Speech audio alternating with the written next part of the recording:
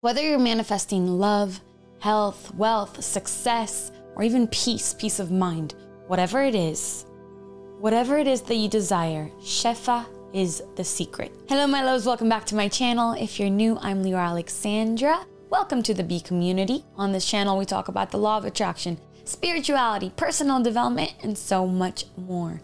Today, I want to talk to you about something that I have been reading a lot about lately. It's the Kabbalistic secret to endless prosperity, the concept of Shefa. Now, Shefa is endless prosperity in many ways, whether you're manifesting love, health, wealth, success, or even peace of mind. Whatever it is that you desire, Shefa is the secret to having it.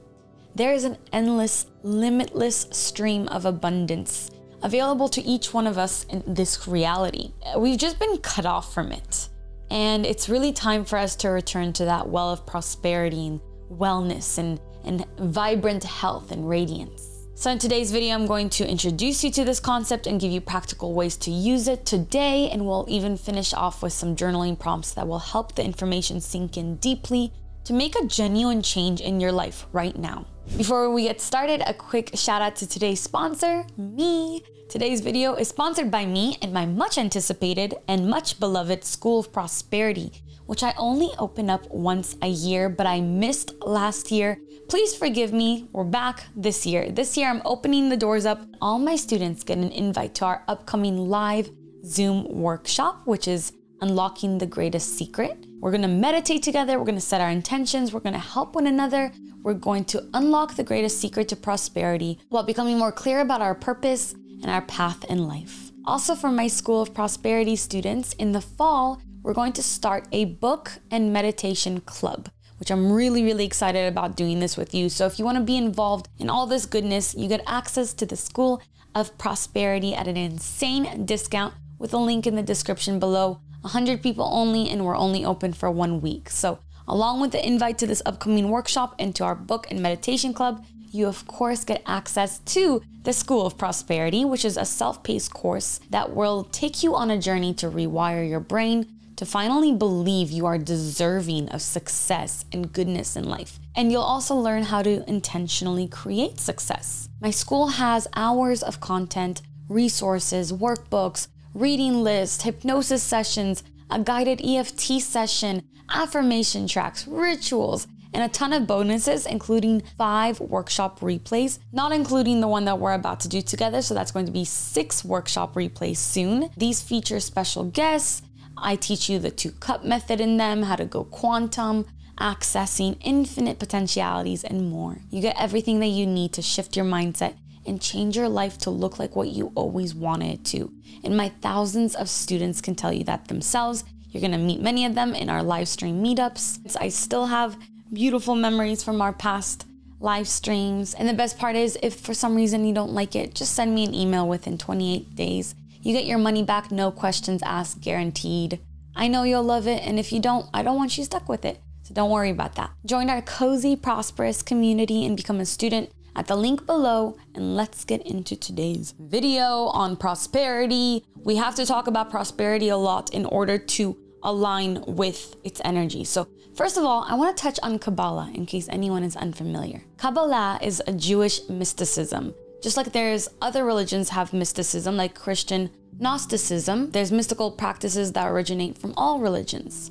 Kabbalah teaches about universal truths and wisdom, much more so than specific religious practices. So it's open to people outside of the Jewish faith. The mystical wisdom of Kabbalah can be applied by anyone who's seeking spiritual growth and spiritual understanding, but your intention behind practicing is the most important. It's very important. Your intention while practicing must be pure. It must be something that you do from and through the goodness of your heart, through an open heart. You don't need to completely change your life, and you don't need to not desire the things that you desire, but there does have to be a pure desire, a pure intention behind there. So let's say you are manifesting wealth. Hopefully your intention is to improve your life and also to improve other people's lives. Let's say your intention is to manifest love.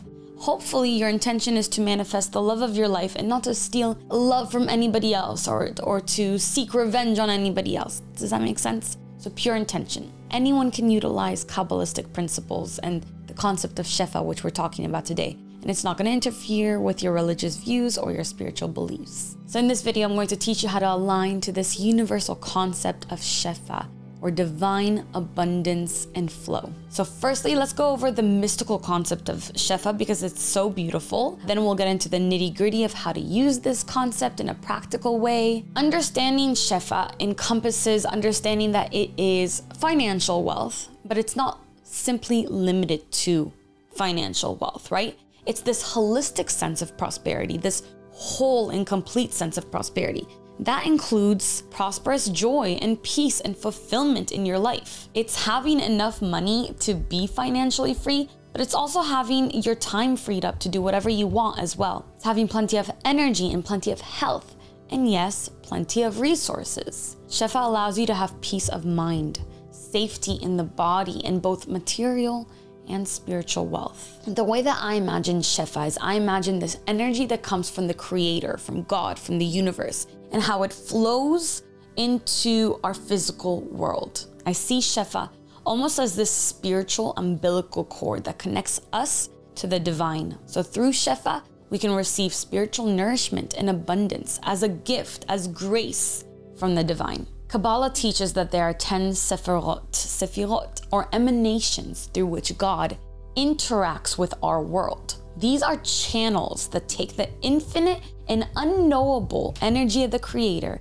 and step it down into something that can physically manifest into our world. My professional upstairs neighbor, I love you so much. Thank you for making an appearance. So each sephirah represents an aspect of God's nature, such as wisdom, understanding, and mercy, like the wisdom, understanding, and mercy that I am having for this little kid who has been non-stop running since 7 a.m. Shefa is the flow of divine energy that comes from these sephirot, these emanations, into our world. It's this stream of blessings and abundance any one of us can tap into. When we start to understand that this divine flow always exists, and for us to benefit from it, we have to simply align to it.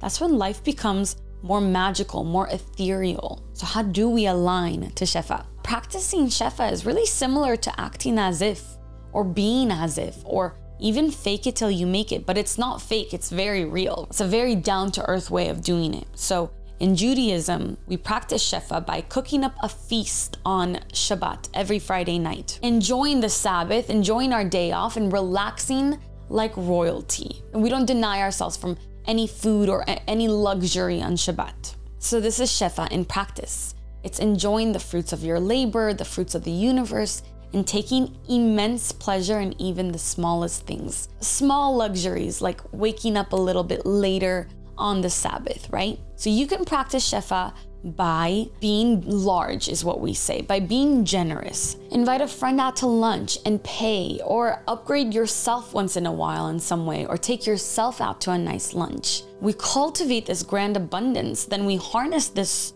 source of power by doing these things. I think that the best way to harness Shefa, this stream of abundance, is by being a charitable person, by being a giving person. The stingiest among us will only attract more lack. I do not believe that it's true that the rich remain rich by holding on to every dollar.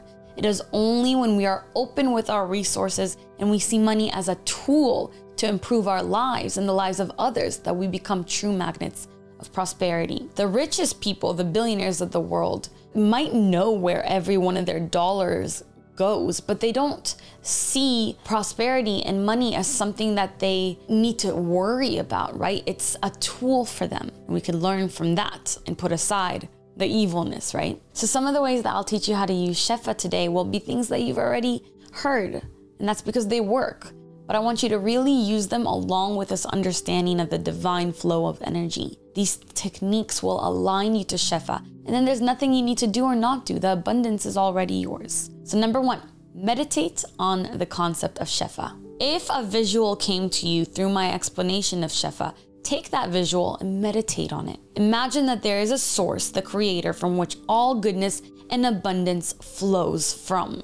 And that flow is flowing into you now, into your body, into your life, into your soul. So let me know if you want me to create some sort of like guided meditation for aligning with Shefa. to help you with this step. Whenever you feel any sort of lack, remember that this stream exists and you must choose to align with it through your thoughts and feelings. The second way that we'll practice Shefa is by cultivating gratitude. You can align with universal abundance by bringing your attention to everywhere it already exists in your life. Practice gratitude by being very thankful. Say whenever you get anything, a compliment, a person holding a door open for you, you find a penny on the floor, or big things like the roof over your head, the food that you eat, your capable body, your health.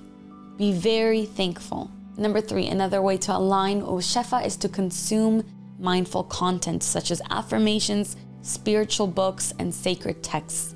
I really recommend the book, God Makes the Rivers to Flow by Eknath Eswaran. Sorry if I'm saying that wrong, I'll link it down below for you. Number 4, generosity and kindness. One of the things we learn in Judaism is to always give back, always be giving, and always be hospitable. In our home, my love and I have a jar where we every so often we'll put some money in, a 20 here, a dollar bill there, and then at the end of the month, that money goes to a charity. So keeping generosity as a part of your daily life, your routine, this allows you to be more open-hearted. And when your heart is open, you become more receptive and you receive more so that you can give more too. It's a divine flow, Shefa. And number 5, take inspired action to align with Shefa. So all the previous ways of aligning to Shefa have now shifted your frequency and your perception of abundance, hopefully, right? If any doubts arose through this, you can work through those. And if you need help doing that, that's what the School of Prosperity is all about. I also have many videos about it. I can link those down below for you and you can work through them yourself. But next, it's time to take inspired action. Our quote of the year at this point is "Fortune favors the bold." And here is another reminder to you that Shefa requires you to be brave. It requires you to once in a while throw caution to the wind and to follow your bliss and the fire in your heart as far as it will take you. When you are in alignment with this stream of prosperity, resources and opportunities will find you. So learn how to be perceptive so you can pick up on them and listen to your intuition to see if they're meant for you or not. Worst comes to worst, embrace everything with open arms and learn after the fact what's for you and what's not. But remember that you're safe and you will align with Shefa. That's why we're here on the Earth School anyway. It's all for fun and for expansion. Now I want to share a couple journal prompts to understand Shefa better in your life and how to tap into it. So we'll be going more in depth on this in the upcoming workshop for School of Prosperity. Just a reminder, if you want to make sure you're there and you want to make sure you're a part of the book club, you can sign up below. So number 1, reflect on a moment in your life when you felt true joy and contentment when it came to what you were doing in life. I think this might surprise a lot of people, the answer. Some follow-up questions is A, what were you doing? What were the circumstances? And what insights can you draw from this experience? Something I share a lot is one of the times that I realized how prosperous I was and that I aligned with Shefa is literally when I was home, living at home, my childhood home, and my mom was in the kitchen and my brothers were in the living room, and I just felt this sense of peace and contentment, like I'm okay where I am now. And once I had that acceptance and that gratitude and that peace of mind, everything shifted for me from then on. And my YouTube channel blew up and I got the idea for alchemy, my jewelry line, and just all these different opportunities opened up. Number 2, consider any areas in your life where you feel that you're disconnected from abundance. What might be causing this blockage? What beliefs, what fears, what behaviors are holding you back? And then write about how you might begin to overcome these barriers, whatever comes up for you. That's it for me today on the concept of divine abundance and the flowing energy of prosperity that we all have access to. I hope you enjoyed and I hope you took something away from this. And I acknowledge that there are very real and physical 3-dimensional financial issues that people struggle with. We can all get lost in those and we can all feel like the victims of our circumstances. And trust me, I've been there. I'm still, going up against those on a daily basis. But when I remember that there is more to life, there is more to reality than just this, I can step out of my human self and I can look through the eyes of the Creator and see infinite possibilities and all these different solutions to my issues. And I want that for you too. I hope to see you in our upcoming workshop. I love you so much. Thank you for spending some time with me today. If you enjoyed this video, please give it a thumbs up, leave a comment below, subscribe if you haven't already, and make sure that you have your notifications turned on, because there's a rumor going around that every time you get a notification from YouTube that I have uploaded a new video, you're gonna have a lucky day. And Shefa will open and the doors of opportunity, angels will come down and sing and embrace you. And I wouldn't risk that. You know, I would try to see if that happens. I'm kidding, do whatever you want. I love you so much. Until next time, as always, keep your vibrations way, way, way up. Bye, baby.